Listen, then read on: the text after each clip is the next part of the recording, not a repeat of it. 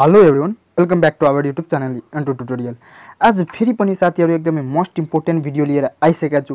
धेरैजना साथीहरूले चाहिँ भनिराख्नु भएको थियो कि सर फिजिक्सको चाहिँ मोडल क्वेसन गेस गरेको क्वेसन 2080 को लागि दिनुभयो भने अब केमिस्ट्रीको लागि पनि हालिदिनु होला सर, प्लिज सर। त्यसैले चाहिँ साथीहरू यो भिडियोलाई स्किप नगरिकन तपाईहरु सम्पूर्ण भिडियो हेर्नु होला र पछि चाहिँ एकदमै इम्पोर्टेन्ट कुरा म भन्ने छु जुन कि तपाईहरुलाई एकदमै हेल्पफुल हुनेछ, एकदमै जरुरी पनि छ। र म यस्तै भिडियो चाहिँ फिजिक्सको पनि बनाइसकेको छु र तपाईहरु हेर्नु भएको छैन भने तपाईहरुको लागि डिस्क्रिप्सन बक्समा त्यो भिडियोको लिंक हाल्दिन्छु, तपाईहरु त्यहाँ हेर्न सक्नुहुन्छ। अब हस् त हामी हेर्छौं क्वेशनतिर के दिइरहेछ त। एक नम्बरमा what do you mean by valency and variable valency, explain symbol and it's सिग्निफिकेसन। एकदमै इम्पोर्टेन्ट रहेछ, एकदमै भिभिआई रहेछ साथीहरु, एकदमै इम्पोर्टेन्ट रहेछ। यो चाहिँ 2079 मा पनि सोधिएको छ, 2079 को एक्जाममा पनि सोधिएको छ साथीहरु, एकदमै इम्पोर्टेन्ट रहेछ। अब यहाँ हेर्न सक्नुहुन्छ 2 नम्बरमा what do you mean by symbol and formula. यो पनि एकदमै इम्पोर्टेन्ट रहेछ र यो इक्वेसनको चाहिँ सिग्निफिकेन्स निकाल्न भनेको छ साथीहरु। र यस्तै इक्वेसन हैन, फरक इक्वेसन पनि दिन सक्छ, जस्तै CaCO3 यो इक्वेसन पनि दिन सक्छ। धेरै अब यस्तो प्रब्लम म धेरै यहाँ कलेक्ट गरेर दिइसकेको छु साथीहरु, एकदमै लगभग 30-40 वटा चाहिँ प्रब्लमहरु तपाईहरु पाउनुहुन्छ। त्यसैले भन्छु सबै भिडियो हेर्नु होला साथीहरु। यहाँ define acid and base according to एरहानियस concept, also mention it's limitation. यहाँ हेर्न सक्नुहुन्छ, यहाँ एसिड बेस को कसको आधारमा भने अकॉर्डिंग टु एरहानियस कन्सेप्ट। अब यहाँ चाहिँ जरुरी छैन एरहानियस दिएको थियो, यो 2079 मा सोधेको थियो, तर यहाँ लुइस कन्सेप्ट पनि दिन सक्छ है त साथीहरु, एकदमै ध्यानपूर्वक यो हेर्नु होला। अब यहाँ हेर्न सक्नुहुन्छ म दिइरहेको छु what are the basic assumption. अब यहाँ बेसिक एजम्पसन भनेको छ भने पोस्टुलेट पनि भन्न सक्छ है, पोस्टुलेट पनि भन्न सक्छ, एजम्पसन एउटै कुरा हो, सेम आन्सर लेख्ने तपाईहरु। अब यहाँ चाहिँ बोर्स एटोमिक मोडल, यो पोस्टुलेट भन्छ। बोर्स एटोमिक मोडलको पोस्टुलेट एकदमै यो त पढेरै जानु होला है त साथीहरु, एकदमै मोस्ट भिभिआई हो, यो मोस्ट भिभिआई हो है त।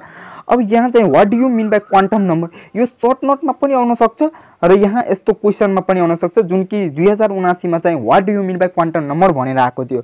अब यहाँ हेर्न सक्नुहुन्छ 9 नम्बरमा what do you mean by modality, also mention the characteristic of primary standard सब्स्टान्स।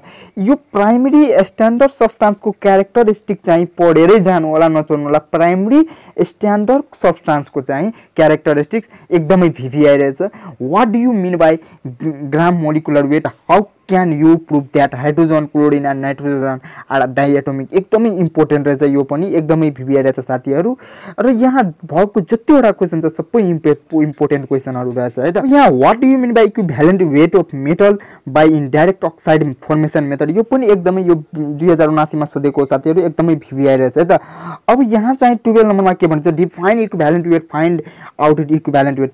यो H2SO4 र CaH होल OH2 को चाहिँ के गर्नुपर्छ भने हामीले इक्विभ्यालेन्ट वेट निकाल्नुपर्छ। एकदमै सिम्पल छ, तपाईहरु निकाल्न सक्नुहुन्छ।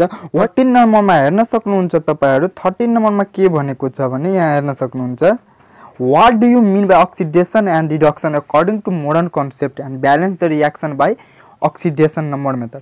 यो अक्सिडेसन नम्बर मेथडबाट यो इक्वेसन यो क्वेशनमा दिएको छ र यस्तो टाइपको धेरै इक्वेसनहरु चाहिँ ब्यालेन्स गर्न दिइहाल्छ, जुन कि म कलेक्ट गरेर चाहिँ अब आउँदै छ पनि त्यो हेर्छु हामी कुन इक्वेसन चाहिँ दिएको छ है त। अब 14 नम्बर ब्यालेन्स द रिडक्सन। अब यहाँ यही हो रिडक्स रिएक्सन, यो पनि एउटा हो, एकदमै भिभिआई।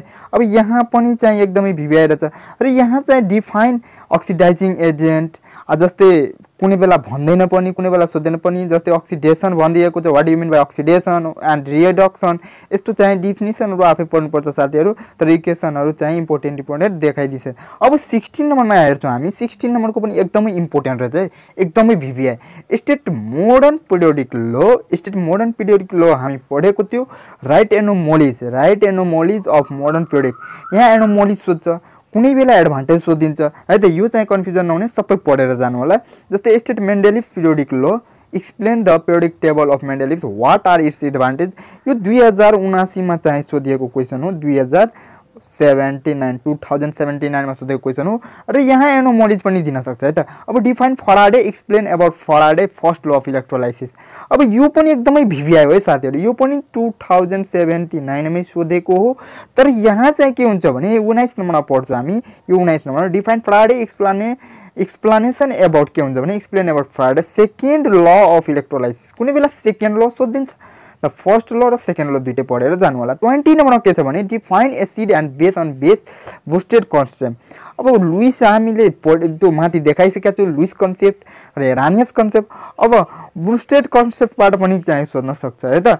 अब यहाँ हेर्न सक्नुहुन्छ what are the postulate of electronic theory. अब यो त एकदमै मोस्ट बीबीआई हो, यो त पढेरै जाने होला है त। यो पोस्टुलेट अफ इलेक्ट्रोनिक एजप्सन अफ यहाँ पोस्टुलेट दिएको छ, माथि हामी के हेरेको थियो भने एजप्सन पनि भन्छ है पोस्टुलेटलाई। अब यहाँ चाहिँ balance the following equation by oxidation number method. अब अक्सिडेसन नम्बर हामीले 3वटा चाहिँ इक्वेसन हेरेको थियो, यो 4 नम्बरको इक्वेसन है, 4 टाइपको 4 टाइप 4 को है। अब यस्तो इक्वेसनहरु प्र्याक्टिस गरेर जानु होला। अब write down the significance and limitation of the following chemical equation. यो केमिकल इक्वेसनको यो थ्योरीमा पढिसक्नु भएको होला, एकदमै भिभी आइरहेछ रे, एकदमै इम्पोर्टेन्ट रहेछ। यो त सोध्छ है त एक्जाममा, यो एकदमै पढेरै जानु होला। 24 नम्बरमा define मेन्डलिज periodic table what are it's एनोमलिज। यो पनि सोधेकै हो, रिपिटेड क्वेसनहरु एनोमलिज। हामीले 2079 मा चाहिँ एडभान्टेज सोधेको थियो, तर यहाँ एनोमलिज भनेको के हो भने डिसएडभान्टेज हो। अब यहाँ चाहिँ वर्डहरु कस्तो कस्तो हुन्छ भने म बताइदिइरहेको छु साथीहरु, एकदमै ध्यानपूर्वक। एनोमलिज भनेको डिसएडभान्टेज हो, बुझ्नु होला, डिसएडभान्टेज है। अब यहाँ चाहिँ डिमेरिट्स भनेको पनि त्यही हो, डिमेरिट्स भनेको पनि त्यही हो। अब यहाँ चाहिँ मेरिट्स भनिदियो भने के हुन्छ भने यो भनेको एडभान्टेज हो। यो कुराहरु चाहिँ बुझेर जानु होला। अब यहाँ 25 number state एभोगाड्रोज hypothesis डिड्युस the formula molecular weight is equal two 2 into vapour density भनेको यो भिडी जुन भनेको छ नि, molecular weight is equal two V2 into VD छ नि, यो भेपर डेन्सिटी हो। यहाँ ट्वाइस पनि दिन सक्छ घुमाएर, तर एउटै क्वेसन हो है त साथीहरु। यहाँ हेर्न सक्नुहुन्छ तपाईहरु, यहाँ what are the qualitative and quantitative. यो त पढेर चाहिँ एकदम भिभी मोस्ट भिभी आएको छ। यहाँ जति कलेक्सन गरेको क्वेसनहरु छ नि सबै मोस्ट भिभी आइरहेछ। केमिस्ट्रीमा सोध्ने छ, 90% सोध्ने क्वेसनहरु छन्। यहाँ चाहिँ how is Dalton atomic theory modify. यो मोडिफाई डाल्टन एटोमिक थ्योरी को मोडिफाई लिमिटेसन सबै पढेर 28 नम्बरमा हेर्छौ define the equivalent weight of the element, write down the relationship between. एकदमै इम्पोर्टेन्ट एबीआई 28 नम्बर पनि एकदमै important. Equivalent weight, atomic weight and valency को के भन्छ भने रिलेसन के हो भने देखाउन भनेको छ।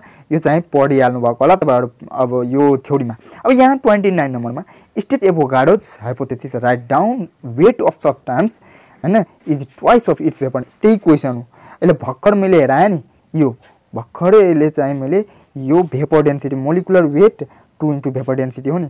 त्यसैगरी यो क्वेसनले घुमाएर सोधेको छ 29 नम्बरमा application and so that the molecular weight of substance is twice of its vapour density. त्यही हो भिडी भेपर डेन्सिटी। यो चाहिँ भी हो, यो चाहिँ डी हो है त। अब यहाँ चाहिँ अब 30 नम्बरमा के हेर्छौँ भने हामी define oxidising agent and reducing agent, balance the following.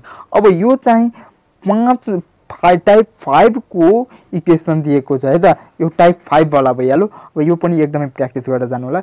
31 मा हेर्छौँ हामी साथी, how is exact atomic weight of an element determined by डुलङ and पेटिक्स law. यो पनि एकदमै इम्पोर्टेन्ट रहेछ। यसको आधार चाहिँ न्युमेरिकल पनि सोधिन्छ र न्युमेरिकल भिडियो चाहिँ न्युमेरिकल क्वेसन यसमा चाहिँ कलेक्सन गरेको छैन साथीहरु।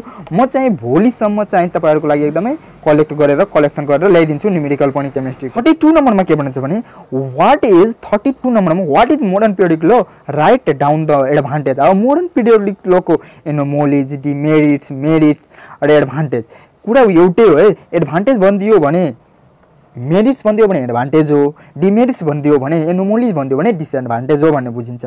अब चाहिँ हामी साथीहरु एकदमै मोस्ट इम्पोर्टेन्ट कुरा हेर्नेछौँ। अब यहाँ अब यति पढिहाल्नु भयो, यो पनि बुझिहाल्नु। सर्ट नोट पनि सोध्न सक्छ है।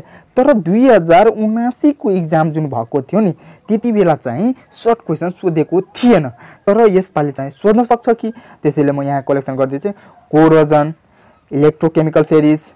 अनि यहाँ हेर्न सक्नुहुन्छ कोरोजन इलेक्ट्रोकेमिकल सिरिज भइहाल्यो, इलेक्ट्रोलाइसिस इलेक्ट्रोभ्यालेन्सी भइहाल्यो, हुन्स रुल भइहाल्यो, भेरिएबल भ्यालेन्सी भइहाल्यो, बुफर सोलुसन भइहाल्यो, यहाँ क्वान्टम नम्बर भइहाल्यो, यहाँ रस्टिङ अफ आइरन भइहाल्यो, डाल्टन्स एटोमिक थ्योरी भइहाल्यो, रदरफोर्ड एटोमिक मोडल भइहाल्यो, नोर्मालिटी एन्ड मोडालिटी भइहाल्यो। यो 10-11 जुन छ नि यति पढिसकेपछि सर्ट नोट त इनफ हुन्छ। 2-3 भन्छ एनी 3 अनि 4 वटा मात्र भन्छ भनौँ। साथीहरू यदि तपाईहरुलाई यो क्वेशनको चाहिँ पीडीएफ चाहियो भने यो पीडीएफ को लिंक म डिस्क्रिप्सन बक्समा राखिदिन्छु। तपाईहरु यो लिंकमा क्लिक गरेर त्यो डाउनलोड गर्नु होला। यदि डाउनलोड गर्न आएन भने यो डाउनलोड कसरी गर्ने भने भिडियो पनि म हालिसकेको छु। यो भिडियोको लिंक पनि म डिस्क्रिप्सन बक्समै हाल्दिन्छु। तपाईहरु एकदमै हेर्नु होला भिडियो र डाउनलोड गर्नु होला। हस्त धन्यवाद।